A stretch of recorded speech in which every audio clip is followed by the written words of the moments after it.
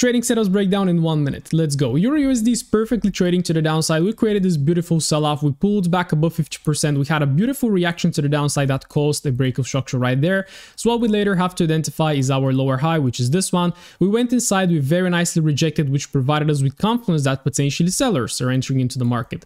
Dropping onto the 15-minute, at first we were trading to the upside, creating higher highs and higher lows. But then from this higher low, we should have made a new higher high, but no, we actually shifted to the downside, which provided us with signs that we can potentially reverse.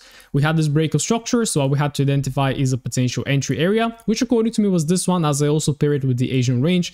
During Frankfurt and London, we massively manipulated inside. We had a very big in and a very big outside of this range, indicating rejection. We also had a little bit of a structure break right there as a confluence. Then all you had to do is drop to the 1 minute to catch a tight entry. We had this whole zone to enter from. The market came inside, rejected, and actually provided a second entry. So I entered from here. Stop loss was above 3.5 pips, and my target